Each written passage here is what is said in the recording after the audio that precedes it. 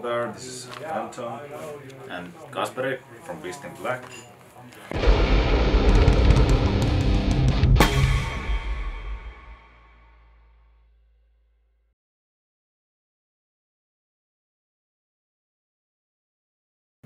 Well, lots of work going on in the background, preparations for the headline tour, and so no time to like feel really hyped. Yeah, it's coming out because I'm a practical guy in a way, like thinking always what needs to be done, what to do, like tomorrow, the day after, next week. There's lots of things happening. So.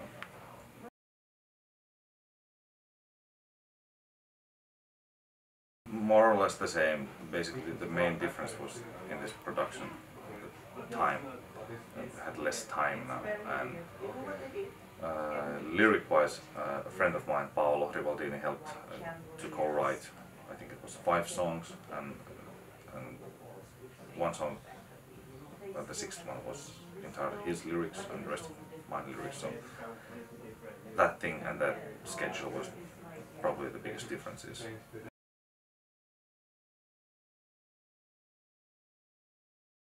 Well, yeah, it's more like in the 80s style in my opinion, you know, a little bit more keyboard driven maybe, but there are also a couple of tracks that are maybe heavier than anything on the first album, so it's you know, it's kind of like a mixed bag, you know, with different kinds of songs, lots of variety there, but still it works together as a whole, at least in my opinion.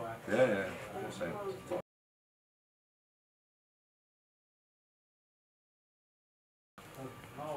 Like Kasperi told actually today at some point that people have the tendency to categorize things, and they have to always have to find some like reference points when they like get something new, and they want to find something what it can relate to. So it's normal. Like it's not like should I or should we feel like happy or not happy about it when they mention those names. It's just how it is.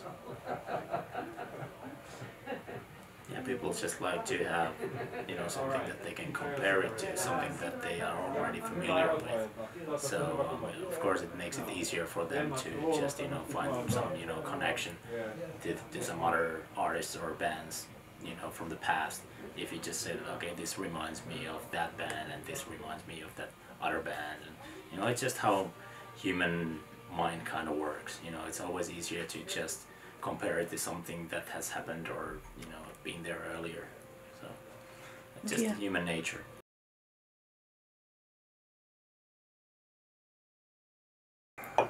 Five songs are based on Berserk.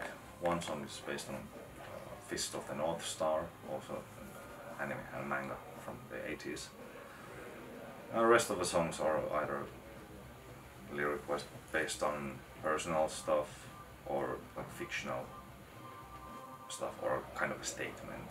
You know, No Surrender song, it's not based on any like specific personal thing, but that's more of a statement type of a song. So what is it about as a statement? Well, about not giving up, you know, it's very corny and cliche, but I just wanted to write about that this way. You know, you can actually, you always write about the same things what has already been written by someone else, but it's just you give it your own twist, own touch to it, the way how you feel about a certain topic, about not giving up. And maybe that song is also about having like hope that some people might have like some boost from that song, gives them hope, not like to fight for something they find important to themselves.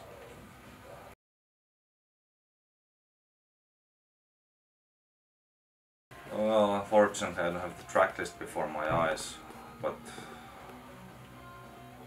well, This Is War is about the Band of the Hawk, and Unlimited Sin is about when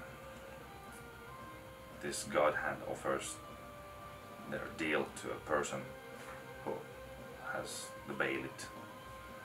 And what else? What else is there? Die by the Blade. It's kind of a psychological song actually, even though it has a very straightforward title.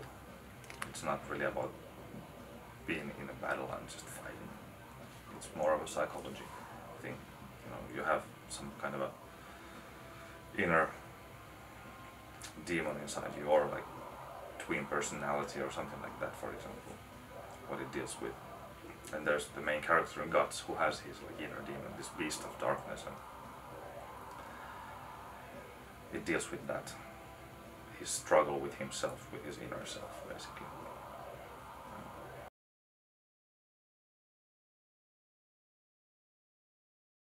Yeah, it was great.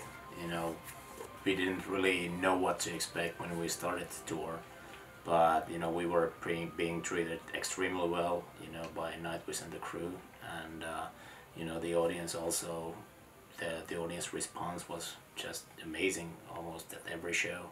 And you know, we were just a support band, so of course we didn't know how it would turn out, but you know, eventually it was just great. You know, the whole 6 weeks that we did, it was just amazing, you know, from start to finish pretty much. Of course, you know, it sucked that we had to, you know, go home after that whole run, but great memories, great experiences, and I hope that a lot of, you know, new people found us and, you know, checked our music out, and let's see how it will be, you know, when we start the headlining tour this year. So just a great experience overall.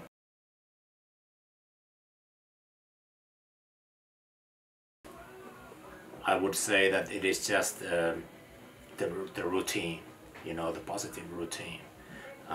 When we played the first couple of shows, like the Nostalgia show for example, of course we were a little bit nervous because we were pretty new with the whole set list, choreographies and stuff like that. So of course we had to think about every move that we made. So it wasn't, well, you know, there were good shows, but they were not necessarily that relaxed. And when we played well, let's say, like, you know, most of the shows on the Nightwish tour, and you know, like the summer festivals and stuff, there was this positive routine going on. Everybody knew what was going to happen, and you know, we didn't really have to think about it. You know, we were just there to entertain the people, and you know, it was just awesome. Also easier to enjoy. Yeah, when you don't have to think. Exactly. Because it comes automatically, and you can really smile more and like enjoy that feeling. And yeah, it kind of becomes automatic, not in a negative way, but you just can just enjoy the whole thing, and you don't have to think, and you can just, you know, just enjoy the ride.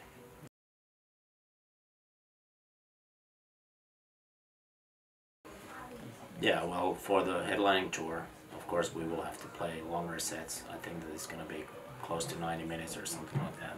yeah, I think more or less. So basically, we will have to play most of the songs from the first album and also from the new album. Of course, we will still think about what we can come up with, you know, just to make it more interesting for the audience. Maybe, you know, make some different live arrangements, or just have some jams or crowd singing parts or something like that. We haven't really figured it out yet, but the plan is that we will practice all the songs from the new album and see how they work in a live situation. Because of course, when you have the album and you record songs for the album, it doesn't necessarily mean that they will work in a live situation. So we will just practice all the songs and see which ones work the best, and then we can just start building up the whole set list for the headlining tour. So let's see.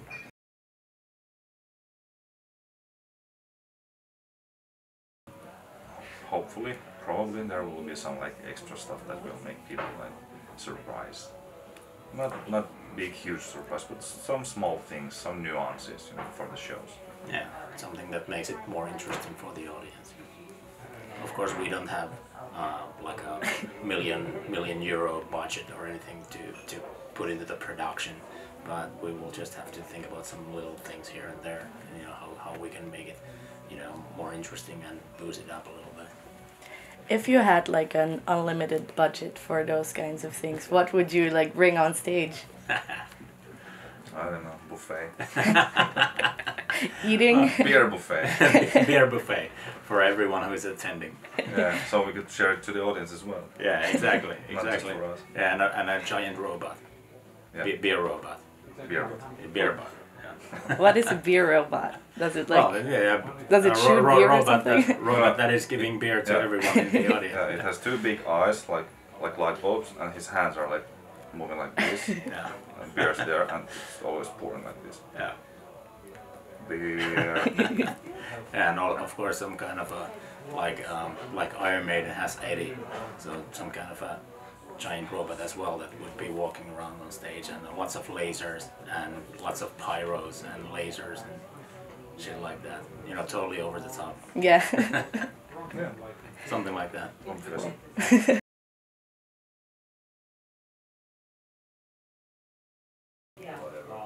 It's personally to me it's too hard to answer because in their own ways, like Nightwish tour and tour in Japan, they were different. Like even like venue wise, in Japan we played in smaller clubs, but it's still like a dream come true to go there and play tour there. So all these things are like highlights. It's like you cannot. Well, I cannot choose what's my favorite star in the night sky. Like, they all look great. Yeah, Same thing it's with the always gigs. like, you know, there are always some good things about when you go to play in some place where you have never played before, and just maybe seeing some new faces there in the audience or something. For me, just playing live in general, that's the highlight. You know, there is so much waiting around and so much hassle when it comes to touring and that kind of stuff. So when you actually get to play the show on stage and see the smiling faces in the audience and see that they are actually enjoying it, that's the best you know, highlight for me at least.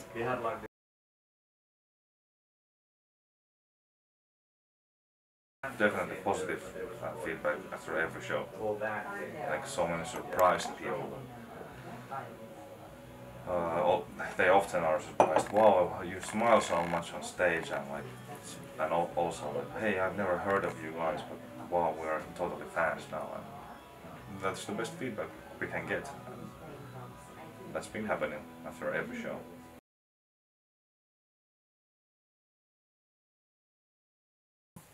The album will be released in the beginning of February, and we will start with 4 headlining shows in Finland at the end of February, and then we will do 2 weeks in Europe, and we will have some more shows in Finland after that. I think that there's like 3 or 4 weekends that we do more shows in Finland, so that's going to be April, and then the summer festival season starts. We already have like I don't know how many of those festivals are announced already, but I think that there's around like 10 festivals already that we're gonna be doing throughout the summer, and that's gonna keep us busy. And for the rest of the year, there are some plans at the moment, but it's too early to say anything about that. Maybe we will try to find a good tour that we can do somewhere, maybe in Europe, maybe somewhere else, I don't know. But like I said, it's too early to say anything concrete about it at this moment.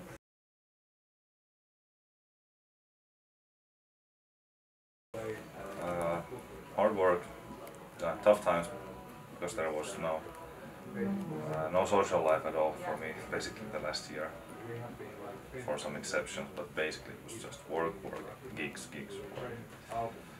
But weekends shows and the weekdays recording, and we just continued it that way as long as we had to. And at some point it was finally done, like the recordings, and then there's the mixing, and that took like 1 month. Then the mastering, and it was ready a few days or a couple of days before the Nightwish tour. So really no break between like the gigs and album making. Christmas holidays were the first like real like normal break for me, like after that.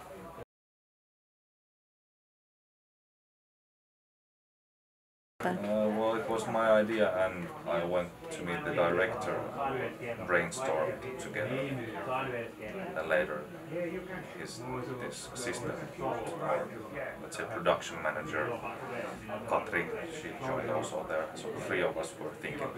We had a WhatsApp group, and where we wrote to each other cold and met, and then it was done, like at some point. Yeah, but based on the music, I clearly knew, okay, it has to be like very 80s music video. When you hear the song, it has this vibe. So that's why the music video is like very 80s, pink-ish, neon light stuff.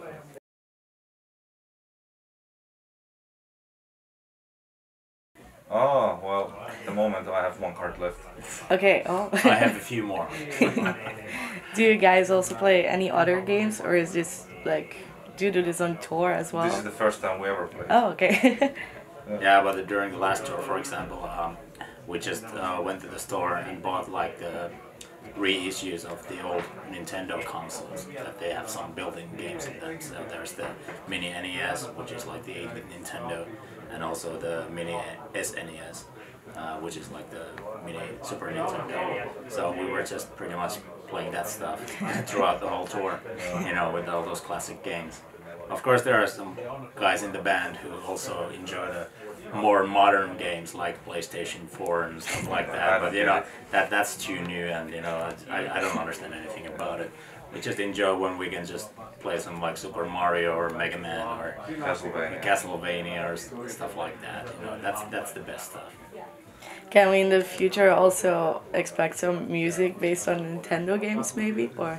Sure, why not?